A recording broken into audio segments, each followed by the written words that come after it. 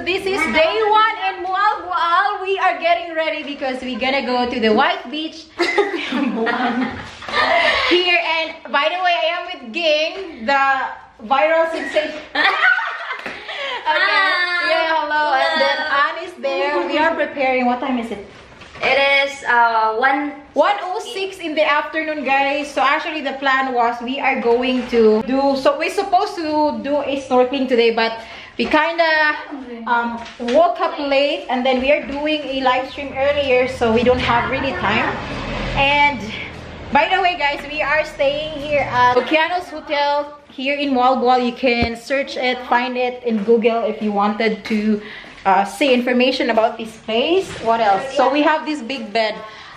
I supposed to do I supposed to do a room tour, but it's kind of mess now. But yes, we had big bed and then other bed there. So this is the deluxe room available, and it's that expensive. Outfit for today, I'm gonna show you. Oh my gosh, atuang kuan. Okay, our outfit, I am wearing these cover, then Ging, and we are wearing bikinis already. As you can see, I already used this one when I was in Panaon, the yellow, and I'm not using this so much, so I'm gonna use this today. And Ging as well, look at her, ooh la la. And then Mommy, so we are ready. Are you going to bring this? Yes. I'm gonna bring my bag then. Yes. I need to bring my phone at the same time. Drone, so that's why. Are you gonna bring your drone as well? Yes. So I need to. Okay, you gotta fly it. Are you going to bring camera? Yeah. Okay. Here Here is our bike, guys, that we rent.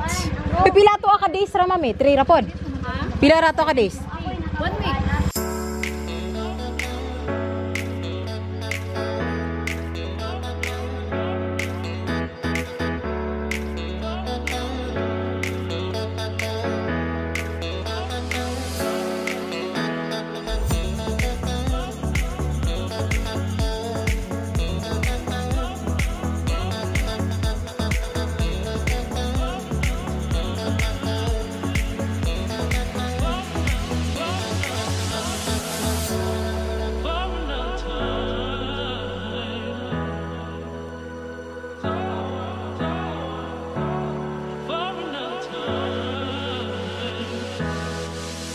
We are inside already, guys, and we're gonna find our cottage. So we rented 700 peso cottage, and it's already 2:42. I'm gonna tell you the story what happened on this trip, because we are stuck for an hour.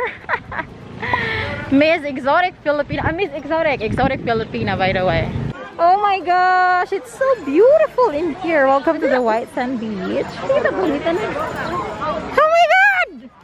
Oh my gosh, it's so beautiful. Ging is vlogging.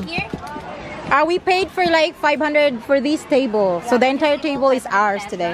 Okay, so we are sitting down with the beautiful Exotic Filipina, guys. Only here in Moalboal.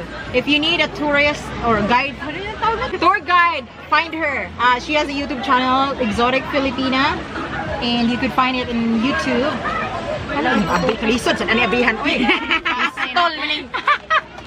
Our first time to be here, and even if they are here already for like 3 I'm sorry, I didn't mean to do that. 3 days, but it's our first time together. Yeah, 4 days now. 4 days, 3 days. 4 days. 4 days. Yes. Oh my god, time is so quick. Like I don't want to leave here. I want to stay. I don't want to. You don't want to leave. We have to eat because we didn't eat lunch. It's already 3:11 in the afternoon, and the available restaurant in here is just a ano tawag nito? Barbecue, like eatery. Duha na dai. 1? Oh, duha. Oh, daghan na pa.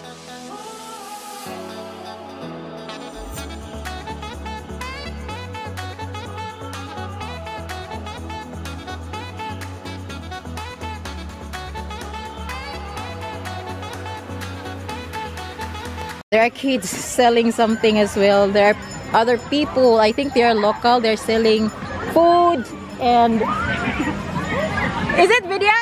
Hello! Exotic Filipina, by the way, she is living here in Moalboal, here in Cebu. She is one of the person who guided us on trip, and tomorrow we will be heading somewhere. I think ano yun, Day? Canyoneering, and we are not serving yet. How much for that? Okay, tomorrow. guys, so if we're going to canyoneering here in south of Cebu, so it will be not in Moalboal, it will be in Bajan, Cebu. So it will be in Kawasan Falls. For one person, it is 1,500 per pax. Inclusions are accredited tour guide, food, that is for your lunch. You will have the safety gear such as shoes, helmet, and the vest.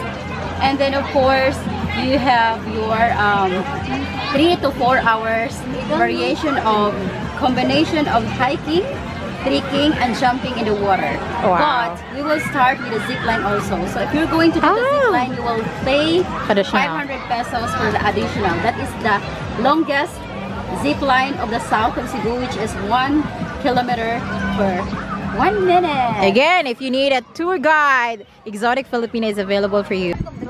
Lagi sige kuyugan ka na ko.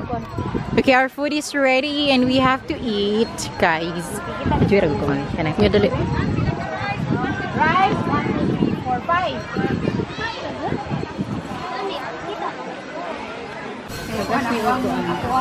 We have food. This is ansay tawag ni? Pork belly. Pork belly, barbecue, chicken barbecue, and bangus, guys. Cook. I know it's not healthy, but don't you worry.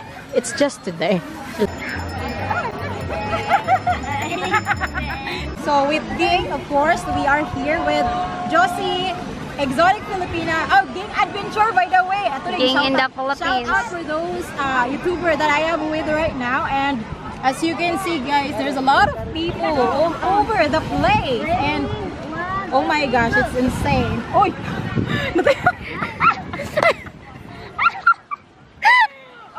It's really insane. There are kids, adults, some couples, and I think there are like foreigner. I think I haven't seen one, but I think there are a few. They're enjoying it. Yeah. Oh my gosh, this is insane. The first time that I was in Alona Beach, I was shocked, and then this is my first time in Moalboal, and I am really overwhelmed. This is amazing place. So please check this out. White Beach in Moalboal City. Moalboal City ba day? City? No, Moalboal Cebu. Moalboal Cebu. Na, picture ko kayo nanasan. Dapat dito. Ay, nice Jude. Basta diri ang kuwan. Pag diri kay ang kuwan bitaw ang yang. Ayun! Ala ka nice. Promise. Ay, itong gamit dito. Boko dito.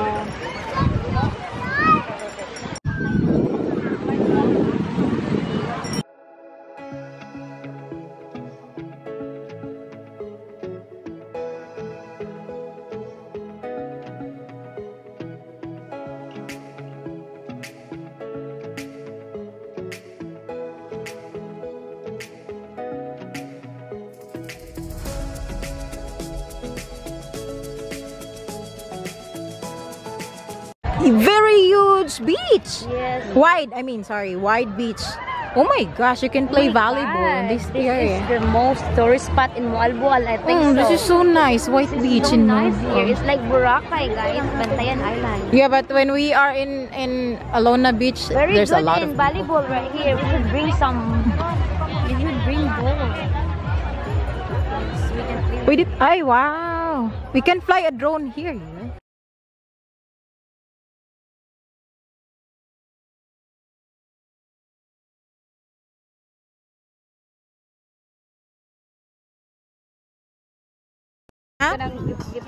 What's your name? Tipura. Oh, Tipura. Tagpila na imong baligya? 30? 30 pesos? Isa? 40? Unsa ning baligya? Ha? Angel? Unsa daw? Angel, ala. Angel, ata. Ay, nabalik. Anklet? Anklet, oh. Oh, nga, it's Syria pa. Anklet? Tagpila man ni. 40 ang isa. Dali, ang dami. Dali, mga magkatsempura, dali. Nagpila ko, 30? Ay, gusto ko magsuot ang inanani tanan. Oo, no. Dili, tail rin anaan. Aman, dali.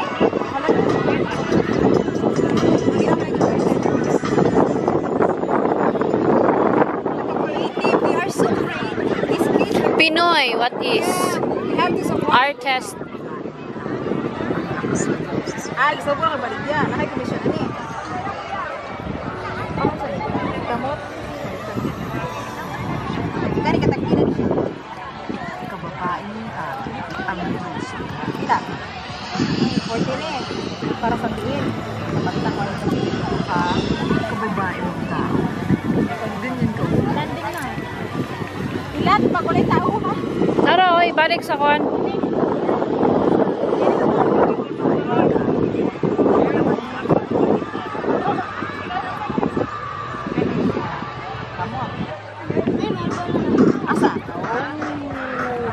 I'm gonna buy myself something like this. Moalboal. Pila ni siya? 40. 40 gyapon. 40.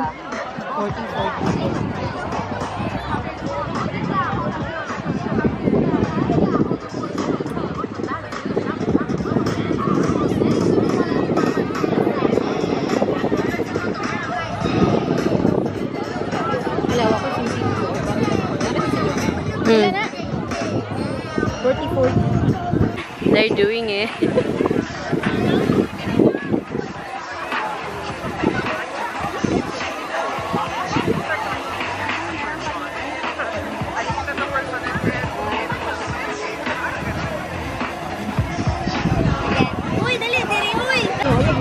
So, gibato na lang niya dato. Ay! Naunahin siya! Sexotic! Gang! Wala siya picture, gang! Alagi! 1, 2, 3. Again, 1, 2, 3. Okay.